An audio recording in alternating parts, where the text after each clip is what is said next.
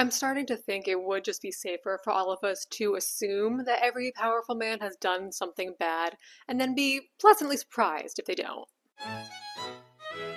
Hello, I'm Kelsey Joe, this is Thought Couture, and this is not the video I was expecting to post this week. I've been working on my first real commentary-style video essay. The news broke that two women have accused the beloved writer Neil Gaiman of SA. Like many in the reading community, I've been having a lot of thoughts about this, and I wanted to open up a space to chat about the situation, not only about Gaiman himself, but also the effects of author worship. This is going to be a short, casual discussion rather than like a full-blown rundown of the details. At this point, we're only dealing with allegations, and I do not claim to know what is or is not the truth. In case you've recently emerged from the deep sea and have not heard, a young woman who worked as Gaiman's nanny in 2022 filed a police report against the author in New Zealand claiming SA, and at the time, she was in her early 20s and he was 61.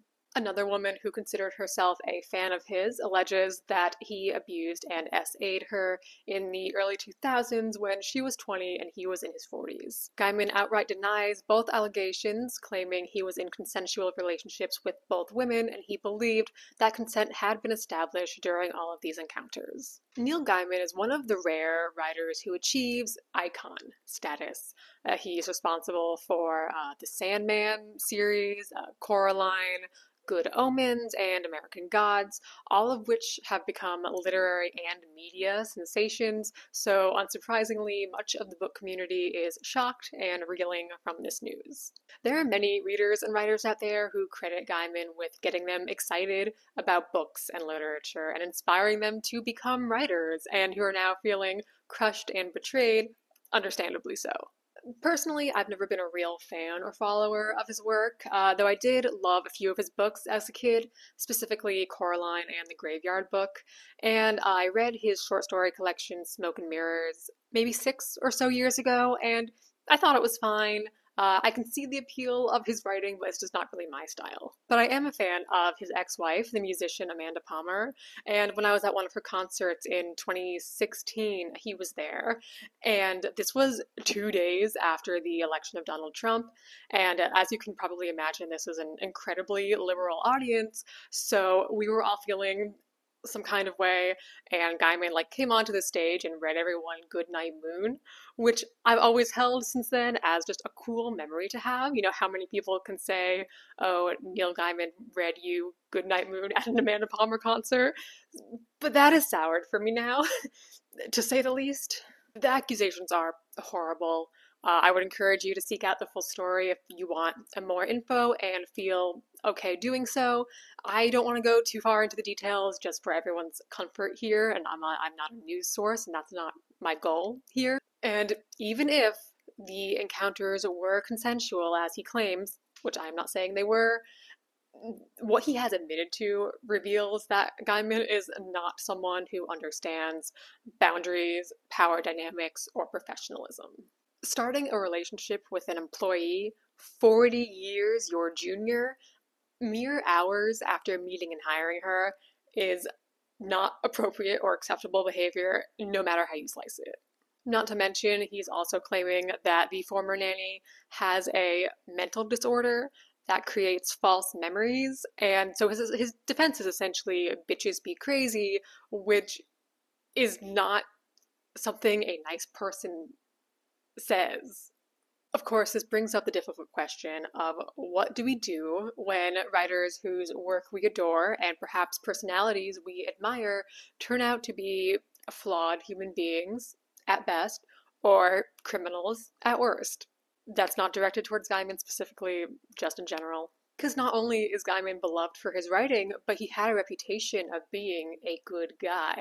You know, someone who stands up for the outcasts and the underdogs, and who sees art as a means of giving a voice to the powerless. You know, in short, someone who would never do something like this. So unfortunately, this is a rude awakening for a lot of readers. And I can sympathize with this internal struggle. It's no secret on this channel that I am a Virginia Woolf fangirl, and I often struggle to reconcile my love for her writing and for some aspects of her personality with the fact that she was racist and classist and anti-Semitic, and she was a feminist, but her feminism did not extend to all women, like not even close. I don't have a great solution other than accepting that multiple things can be true at once. Woolf was a brilliant writer whose work helped shape the course of literature and affects me emotionally, and she was a flawed human with some deeply problematic ideas and beliefs, and I have to be comfortable with the fact that all of those things are true. Worth acknowledging real quick that this is a slightly different situation given that Wolf is very dead and reading her work will not support her financially, whereas Gaiman can still profit from his continued readership. So that's just something to keep in mind if you're thinking about what you want to do in this situation going forward. That said, in my opinion, it is up to the individual to decide how and if they want to continue relating to Gaiman's work. I don't think anyone can or should assert that all Gaiman fans must discard their books of his and turn their backs forever. That may be what some readers choose for themselves. That might feel right to a lot of people, but it's just not going to be that simple for everyone. The art and the artists we love often become an integral part of who we are as people. They become aspects of our identities, even. And divorcing ourselves from a part of ourselves is an enormous task. I mean, case in point, I just called myself a Virginia Woolf fangirl, which is a very different thing from saying she's one of my favorite writers. Like, that's a different kind of relationship. What's concerning me, though, is a sentiment I'm seeing pop up pretty frequently on internet discussions about Gaiman. Comments along the lines of, oh, at least we still have XYZ. XYZ would never do something like this, but that's what we said about Gaiman. Some common names that are coming up, Keanu Reeves, pretty much top of the list, Ian McClellan, the late Terry Pratchett, who co-authored Good Omens. One reason I wanted to make this video was to caution people not to assign a moral superiority to celebrities based entirely on their public persona, because ultimately, we don't know these people. We don't know what they're really like behind closed doors, and doing so just sets ourselves up for disappointment and disillusionment if and when they do something wrong. Not to mention when author worship or celebrity worship in general becomes extreme, as I think it can and has for many Gaiman fans, those fans may end up perhaps blindly supporting their icon and dismissing the claims, or even going so far as to attack the alleged victims. In turn, that's how we end up, at least in part, in a culture that lets horrible people get away with horrible things, because we refuse to believe that our heroes can be horrible people who can do horrible things. I think there's an argument to be made in Gaiman's case that because of his iconic status, he could have been getting away with inappropriate behavior for decades, precisely because he is so charming and charismatic and powerful. Who's going to tell him no? Who's going to say that the thing he's doing is wrong? Of course, that is mere speculation on my part, but that is something to think about. I hope moving forward we can learn to maintain a healthy distance from the people and the artists we admire, and remember that they are fallible human beings who can do wrong. Though I was sort of being facetious in the intro, I do sometimes think maybe not that we should go so far as to assume that every powerful public figure is a perpetrator of violence, but at the very least, not assume that just because they are capable of making great art, and more specifically, great art that we like, they are great people. I think about the culture of celebrity worship a lot, like a lot, whether it's writers or musicians or politicians, and in my opinion, it is so toxic and it needs to end. And perhaps we can now start dismantling it, even if only in the bookish sphere. That's as good a starting place as any.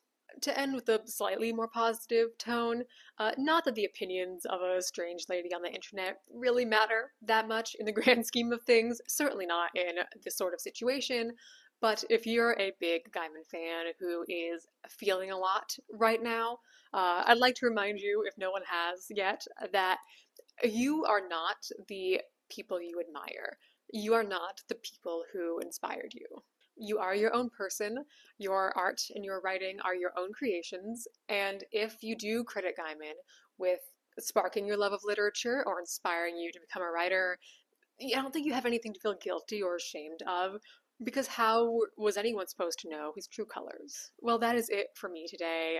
Just a short, casual video to get some thoughts out there. I do think this is an important situation for the reading community to address and process. I sincerely hope the women who have spoken out are taking care of themselves and they have strong support systems to help them heal and move forward.